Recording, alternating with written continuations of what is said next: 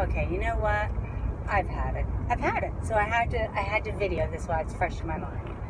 So my phone rings, and of course it's lower your credit card, blah, blah, blah, because my debt is, however high they say my debt is. By the way, I have no credit card debt, just totally cash debt. But anyway, so, you know, my phone cut out, so I pressed 9 or whatever, and of course I get a gentleman speaking, and it's Indian, and I'm not racist, I'm just saying, because it was, and so I said to him, you know, what am I supposed to press? I didn't hear, because I knew I was going to screw with him. I mean, let's face it. So with that, he goes, ma'am, I'm sorry, can I help you, ma'am? And I said, yeah, you can actually. You can stop wasting my time with these phone calls. I don't need them.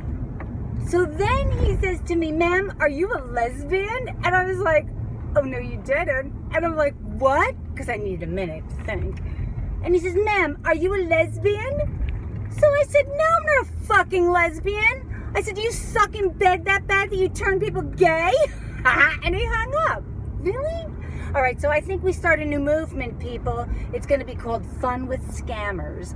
I say we harass the hell out of them the way they harass us, and maybe they'll stop taking advantage of people who don't know better, because I think they're a pathetic waste of skin and air. Mary out.